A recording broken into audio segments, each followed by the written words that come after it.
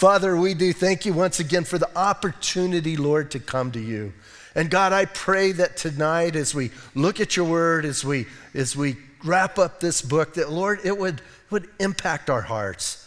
Just as Paul, I love the end of letters as Paul's pouring out his heart to the people he's writing to, the church there in Ephesus, how he's concerned about them. And Lord, I know that that's your heart for all of us, every generation, every church. And so let us read this as though it's written to us. And let it be a strengthening for us, even if we're going through hard times, tough times, good times. Lord, let it penetrate deep within our beings. And we thank you for this opportunity in Jesus' name. Amen. Hey, tonight we're going to wrap all of the armor up in the one thing, and I believe the most important thing. Paul ends all of this with prayer. Prayer is not it's not part of the armor. It's the essential for the armor. And you know, it's interesting, today's the day of prayer. How cool that God just like lined this up. And some people go, how did you figure that out? Oh, I so didn't figure that out. But it's kind of cool. Bummer. I don't know if I should say this. I got to say this. Our president did a proclamation on the day of prayer with never mentioning God. Sad. Every president prior to this has at least brought God into the proclamation. Never even, anyway, so sorry. Shouldn't do that, but I had to. Prayer. When we think of prayer, how important prayer is in our lives. And I think, I don't know, we all get into a place where sometimes we start taking it for granted. I remember hearing an interview with Billy Graham, and he said if the one thing he could change in his life, that he would pray more. And you know, you got to know that you think all of us at the end of our lives, and it's something so essential, and it's easy to talk about, do seminars for, do conferences on, and all of that, but it's the hardest thing to do. And I'm not talking about just the act of prayer, I'm talking about stopping and praying. The actual act of prayer shouldn't be hard. It's just fellowshipping with God, right? It's just talking to him. And I know sometimes as newer believers, it's a little bit freaky, right? As a new believer, you're thinking that you have to speak just right. My favorite prayer in the Bible is Peter when he's sinking. And he says, Lord, help. That's a great prayer. You know, I just love that prayer. And so I think we got to be careful that we don't make it so formal that people think that they can't do it. They think, man, I can't talk like that, or I couldn't put it that way. God just wants to hear your heart. And he just, you know, that fellowship. So bottom line, that's all prayer is. Now, you know, it's interesting, and I wrote this down. There's several books that are really good to read about the warfare, and all of them kind of wrap this last part up in prayer. Warren Wiersbe wrote a book, What to Wear to the War. That's kind of a cool title, cool book. Martin Lloyd Jones did a commentary on Ephesians. Well, I shouldn't say that. His commentary's, I think it's 8 volumes. It's like some people are like, dude, Martin Lloyd Jones did not teach verse by verse. He taught word by word. You know, it's like, golly, how do you get 8 volumes? On this section that we've been looking at, it's an entire volume. So, and it's called, that last volume in his thing is called The Christian Soldier. And then I've told you about William Gurnall, who on this section wrote a book that's 1,200 pages, and it's called, you know, The Christian in Complete Armor. So there's a lot of that, but every single one of them spend a good amount of time in this last part, because this is where it comes together. This is where our strength, listen, this is that makes everything work. You can get up and go through the motion of putting that armor on and not spend that quality time with God in prayer, and you're just like not doing anything. You're just going through the motions. And so we need to understand it. So Paul writes all of that, and then and it's all one sentence for us, but we broke it up. Verse 18 starts with praying always.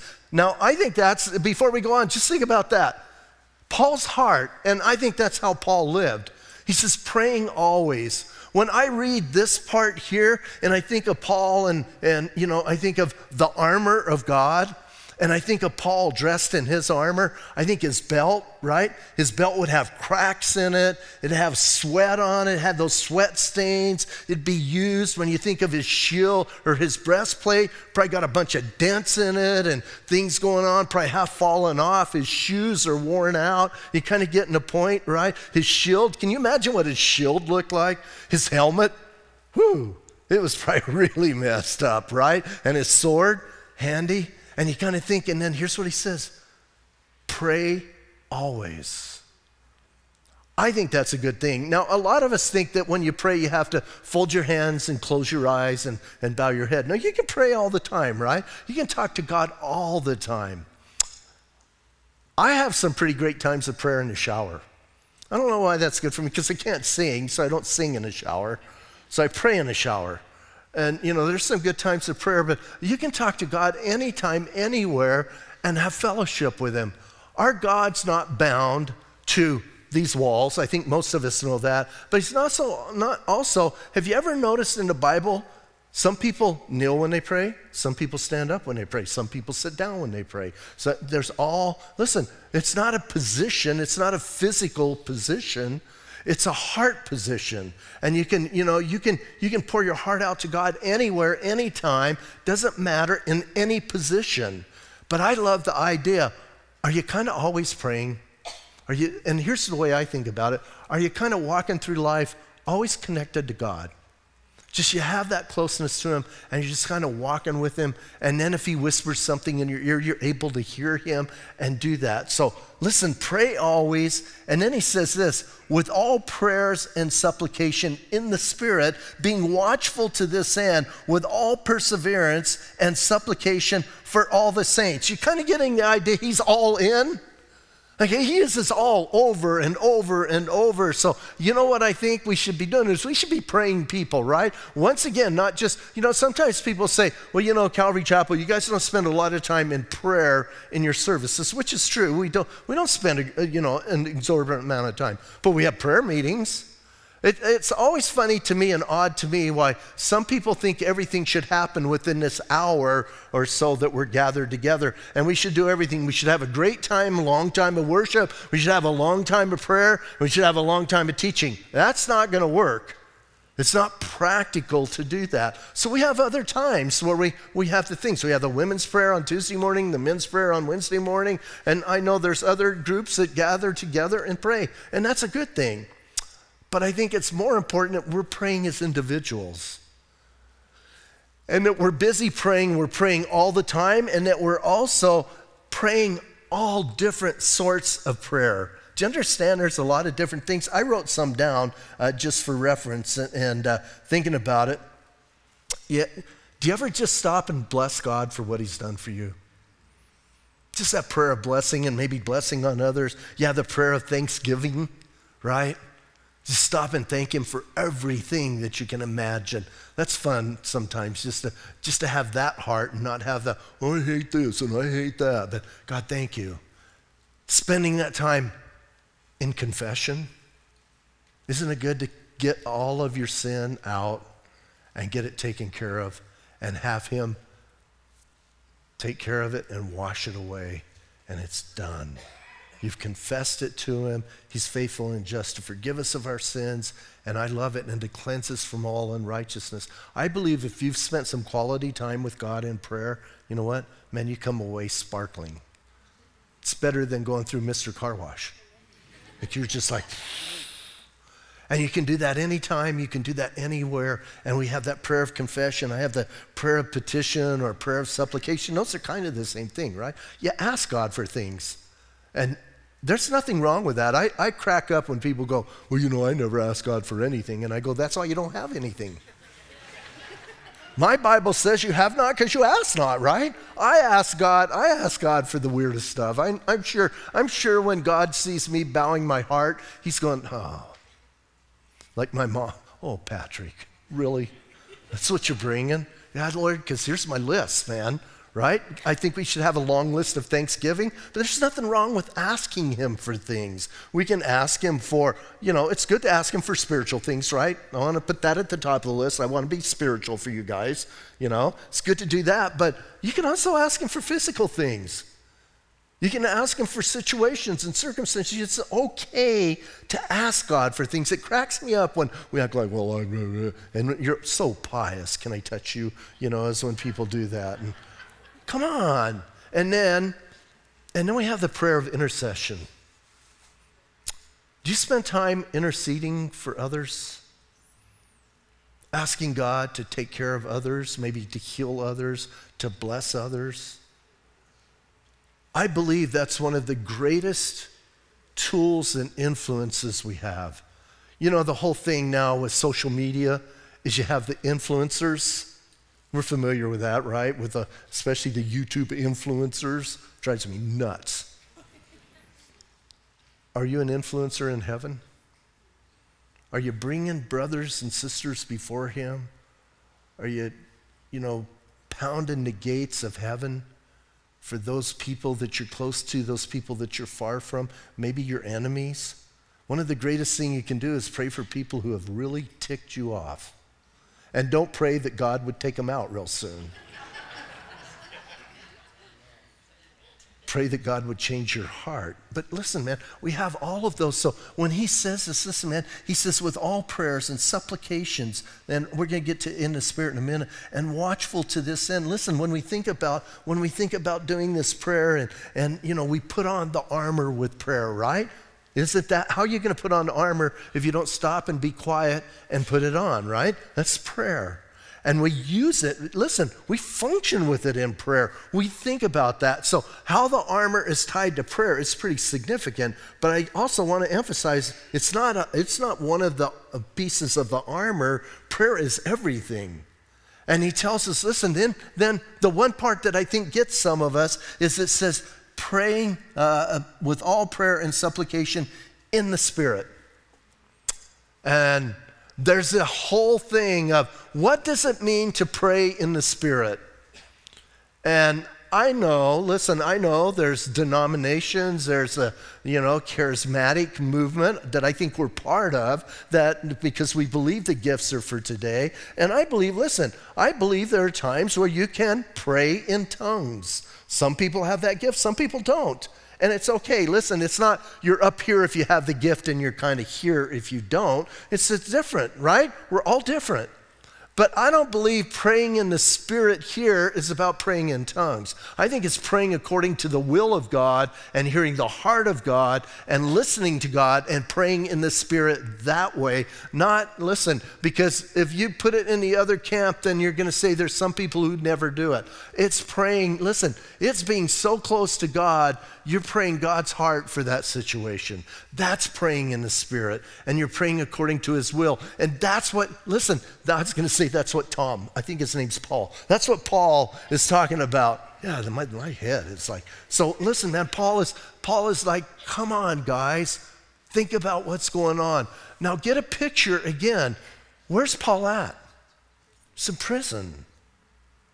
And here he's telling this church, you guys got to be a praying church. It's kind of interesting when he starts a letter. Do you remember when we started this? I don't know when it was. I never keep track of that. Just a little while ago. Do you remember when we started this? We start in heaven. Remember Paul saying you're blessed with every spiritual blessing in the heavenly realm. And man, we start in heaven. Isn't this great? Listen, you start in heaven and you end up on your knees, so to speak. Again, not talking about physically, we have to be there. But here he's saying, man, we do that, we pray in the Spirit, and then watchful to this end with all perseverance. We talked about supplication for all the saints, but listen, man, being watchful. Have you ever paid attention to when Jesus would tell the disciples to pray? What was he also telling them? Be watchful. And what were they not? Watchful. Right? And hey, we need to be people who are alert to what's going on and what's happening right now. Things that are going on. Are you watchful to that end? And are you alert? Are you paying attention? Do you see what's happening in our world? And do you understand what's happening in our world? And what does he tell us? Listen, here's the important thing, is he's telling us this battle is not against flesh and blood, but against principalities and powers. And we need to understand that. So, man, we need to be people who are alert to what's going on. And listen, and then we have that perseverance and supplication for all the saints. Now, here's a crazy thing. Here's a bad illustration. If you've been doing the Bible reading, we were just in Joshua, right? Good. Some people said yes. I wouldn't trick you, probably. But in Joshua, the 2 times, and if you haven't read Joshua for a while, go back and read these. Joshua chapter 7, Joshua blows it. And he doesn't pray, and he goes into Ai, and he doesn't spend time in prayer. And what happens, man? There's a mess going on. Why? Because somebody, Achan, stole the bacon a little while earlier, and they're in some serious trouble about that, and he never stopped to ask God about what was going on. And then in Joshua chapter 9, same thing. It says they went out without the counsel of the Lord, and they got creamed by the, I was going to say cremated, but they got creamed by the enemy, not cremated. But listen, man, think about that, and think about that in your own life. Listen, I believe, here's the thing, Joshua's failure didn't just cost Joshua, it cost an entire nation. Our failure sometimes to pray might cost someone around us something. So it's important we understand that and that we're that people. And, you know, hey, I'm not up here telling you, I am the best prayer warrior. If you want a prayer warrior, call me. I struggle. I have a hard time with a prayer life. It's difficult to stop and discipline myself. And I think it's more for people who kind of have a, you know, the excuse is ADD. I'm not sure that's real. But I bounce around so much, and when I pray, listen, when I pray, my mind starts going every which way. And I'm like over here and over there, and I'm thinking about this, and, you know, I wonder what time my tea time is for golf, and what time is this, and, you know, hey, I'm just being real with you guys. And it's hard, it's a battle. Why? Because it's so important for our spiritual life. He says, hey, you got to be doing that. Now, check this out. This is the part that really blows my mind. And he says, pray with supplication for all the saints, and for me, that utterance may be given to me, that I may open my mouth boldly to make known the mystery of the gospel. Oh man, listen, Paul now is saying, hey, I want you to pray for me. If you were in prison, what would you ask people to pray for? We got some honest people here. Get me out of here, right? That's what I would pray for. What does Paul pray for? Let me be a good witness. It's like, oh man, Paul, why do you do that stuff? Like, you know, you're just thinking, man, what is the matter with this guy? He's like super saint, right? He says, hey, pray that I would have utterance. And he wasn't in a modern day, like, cushy jail that we kind of have now. He was like chained and probably in a dungeon, probably kicked around. Don't you know the Roman soldiers treated him horribly? I mean, we talked about his armor from God, but think about his body and all the bruises. And hey, go back and read Corinthians where he talks about all the things that happened to him. He's got to be hurting physically, and it's got to hurt emotionally to be put in that situation. And here's what he says, pray for me, pray that I would have utterance, pray that I could speak to these guys. That's strong, isn't it? Now, I do believe, listen, I do believe our Christian leaders need prayer. I believe our physical leaders. I believe we should be praying for, you know, our mayor and our what's he called, the governor. Just slipped my mind. And, you know, the president. I think we should be praying for those offices and those people in those offices, and that God would move in their lives. I believe that's a responsibility. But how often, you know, again, are we praying for our Christian leaders who are around us? You know, it's kind of weird, but how often do you pray for your pastor? Do you hold him up in prayer? And, you know, and I think some of you are tremendous about that. But, you know, do we do that? Are we faithful to God? You know, every time I read where some pastor fails morally, I always think this. I wonder if the church was praying for him. I wonder if they were covering him up, or if they were, you know what, if they were a little bit negligent and then he started slipping. Do you remember in Exodus, I think it's Exodus chapter 17, Do you remember when Joshua went to war? And this is kind of using this in an example of this. You remember Moses went up on the hill and he prayed? And you remember what happened when his hands were up? There was victory. When his hands went down, they started losing. That tells us the power of prayer. But here's the cool part. Do you remember what happens? The two brothers come alongside, Aaron and lift up his hands and hold him up. That's what we should be doing. We should be doing that with one another. But I think especially our leaders in our churches, we should be holding them up. And listen, man, and we should be asking, give them good utterance. Let them say the right things in the right places and not the wrong things and not the evil things, but let them say the right things. So listen, as we do that, and then he's not quite done. He says, listen, he says that I may make known the mystery of the gospel. Remember, Paul calls the gospel a mystery. Why? Because it's not in the Old Testament.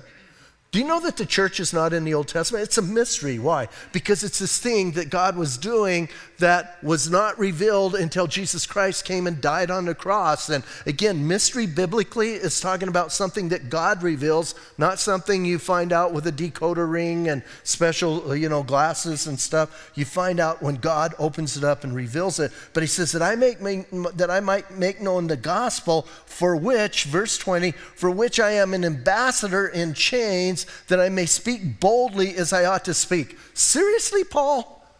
Do you hear what he calls himself?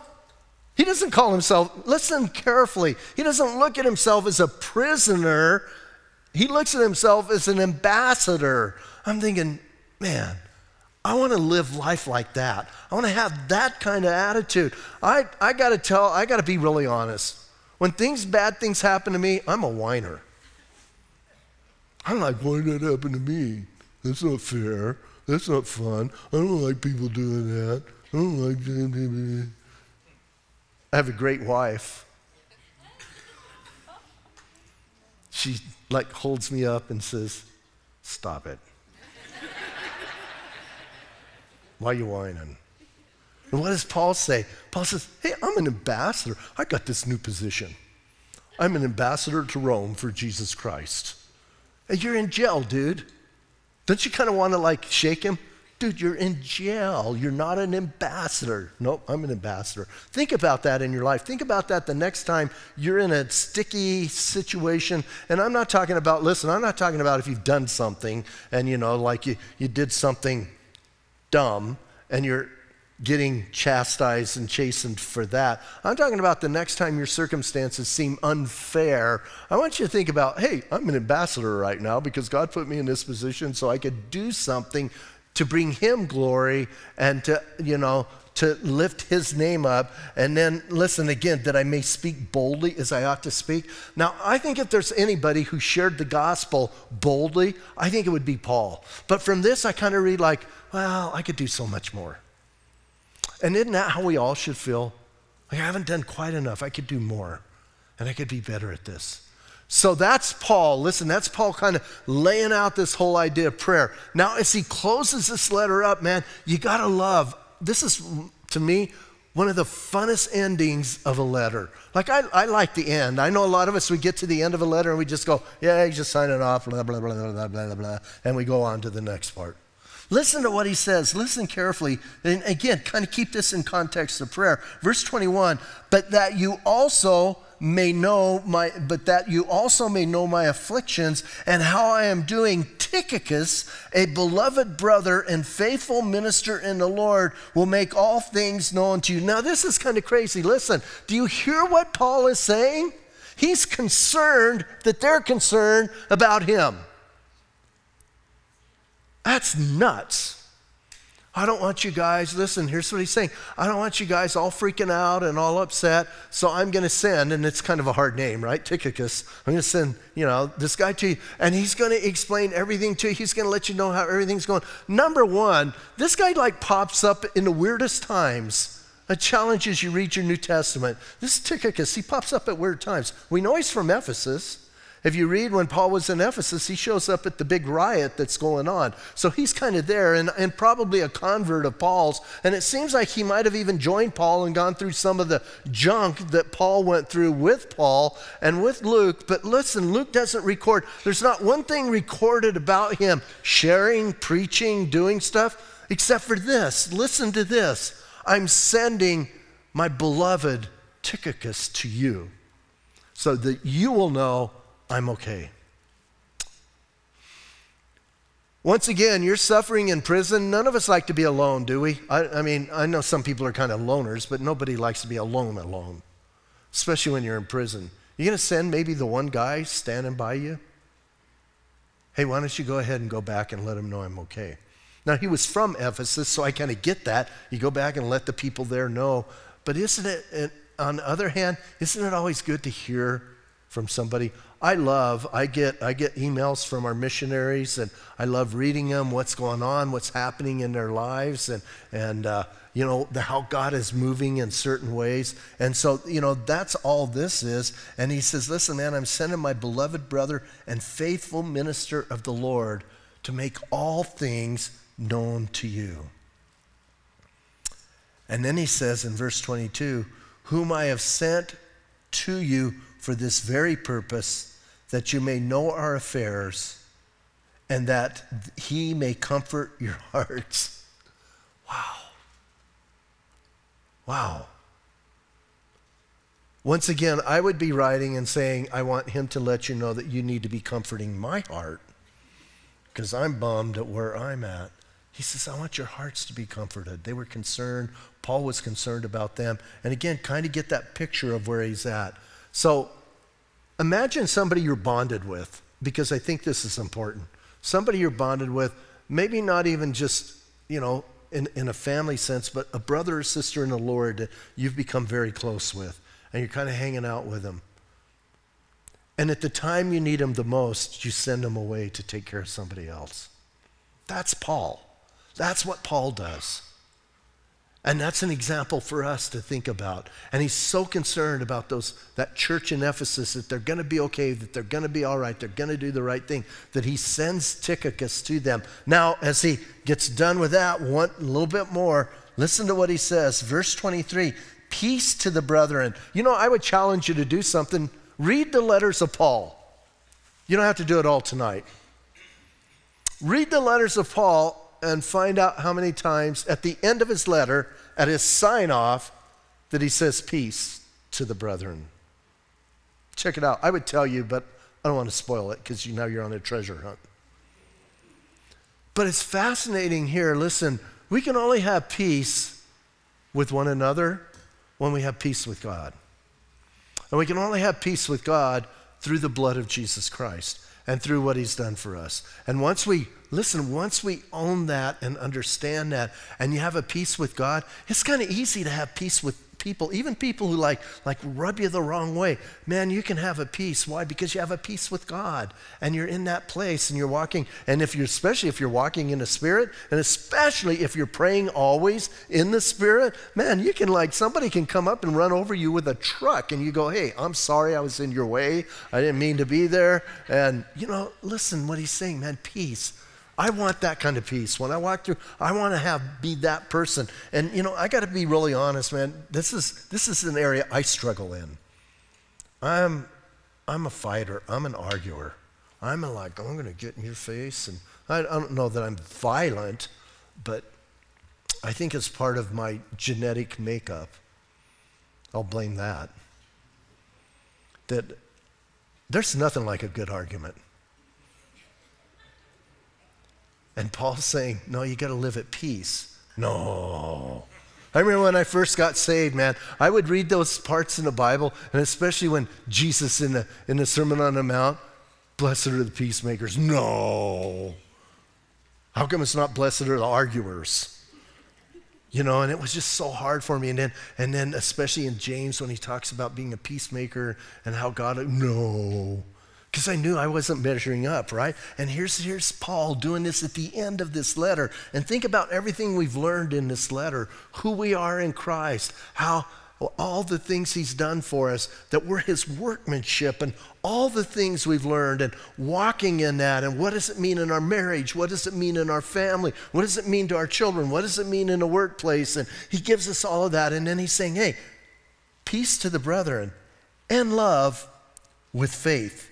Now, I think we know what faith is. We've been studying it for like 4.5 months in Hebrews, right, on Sunday morning. So if you don't know what faith is, you're brain dead. You haven't been coming to church, maybe that's it too. But listen, we kind of have an idea what faith is. But how about this? Listen, peace to the brethren and love with faith. Are you loving one another? We kind of know this, and we'll get back to this in a minute, but that's that agape love. That's that unconditional love. It's easy to love people who love you. It's easy. When people are nice to me, that's great.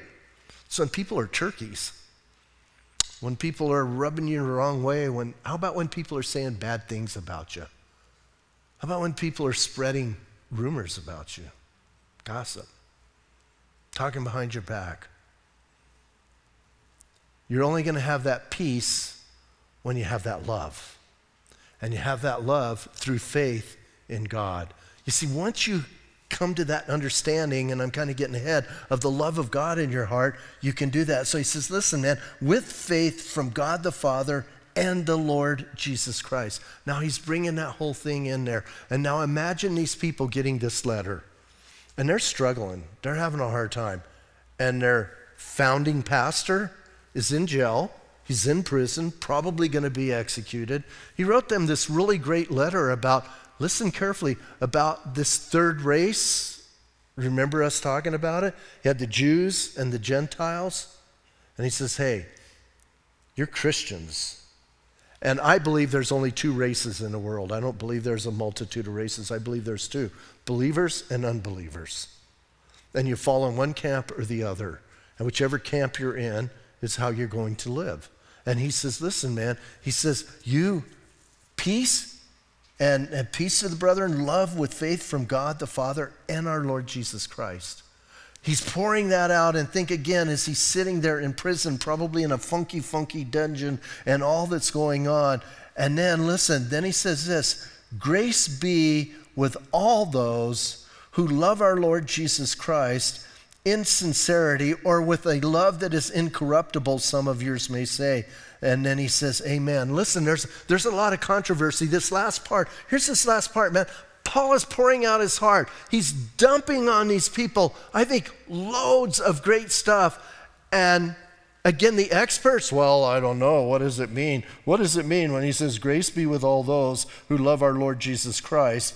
This says in sincerity, but let's read what some other translations kind of put it in there. Grace be with all those who love our Lord Jesus Christ with love that's incorruptible. Here's what people say. Oh, Paul just put a condition on God's grace because you get God's grace if you love him with a love that's incorruptible. Now, I think you start picking it apart that way, you're in trouble. Here's what Paul's saying. You can only love God when you love him with a love that's incorruptible that he has given you. You can't just wake up one day and by osmosis start loving God. God's got to put that in your heart. God's got to give you that love. And when he gives you that love, check this out, it's incorruptible love. It can't be corrupted. It can't be diminished. It can't be messed up. I read it that way and I go, yes, yes. And it gets me excited. It's not, listen, I don't look at it as a condition. I look at it as a fact. And I know in my life, when I really began to realize the love of God in my life, that's what changed my perspective towards other people, towards brothers and sisters, towards what's going on. Because I understand, listen, nothing bugs me more when unbelievers start saying, well, you know, Jesus is about love, and they have no idea what they're talking about. It's not like, you know, it's not like the love of the world, it's the love of God. And when the love of God is shed abroad in our hearts, it changes us. Now let's think about this for a moment, because here's an interesting thing. Through this letter, I don't know if you've been keeping track, through this letter, Paul has brought up love about 14 times. That's quite a bit in a letter that's only got 6 verses, 6 chapters. That's, twice a chapter. That's quite a bit. And you've ever thought, and I challenge you again, go back and reread Ephesus and the letter that Paul wrote to Ephesus. And then when you're done with it, turn to Revelation chapter 2, not right now, and read what Jesus says to the church at Ephesus. Wow. 14 times Paul tells them to love. When Jesus speaks to the church at Ephesus, what does he say? You guys have left your first love. Oh, does that break your heart? I think a lot of us, and I think a lot of us think, well, if I had a little bit better pastor, I would be a better person. I mean, I got to be really honest. I mean, I think if Paul was our pastor, that would be awesome, right? Would it? He didn't make a big difference in Ephesus, did he? I mean, he influenced them and he's there, but by the time, listen, just, 20 years later, maybe 30 years later, they're in horrible shape. And Jesus has to chastise them for the one thing that Paul emphasized 14 times. And here at the very close, when he says, listen, man, grace be to all those who love our Lord Jesus Christ with incorruptible love. That's where you're at. And what happened? A generation, and they changed. Saints, we got a responsibility. We got a responsibility to pass on what we have. And this relationship that we have with our God, we should pass that on to those who are our children, our grandchildren. Some of us maybe have great-grandchildren. We need to pass that legacy, and we need to let them see God alive in us. Because I got to tell you something. I read about Paul here, and I'm thinking, man, if I had that guy around me, I could follow Jesus pretty easy because, man, he is convincing. He's doing it. He's not just talking about it, et cetera, et cetera. Well, shouldn't we be doing that as believers? Shouldn't we be living out our faith to our children, to our grandchildren, to our neighbors, to those all around us? And that's what Paul's challenge is. So I got to say something, man. It's, to me, sort of interesting. I mean, finally at the end, he does say, amen. And it's like, thank you. Remember, amen's not over and out, right? He's going, may it be so. Man, Paul's heart for the church in Ephesus is that they would walk strongly with God. Even at the end, quote, of his life, when he's in prison, hey guys, hang in there. Hang in there. He's not concerned about Paul. He's concerned about that church. You know what I found in my life? It's really hard to get down and out when you're concerned about other people. But when I focus on Pat, I can get down and out.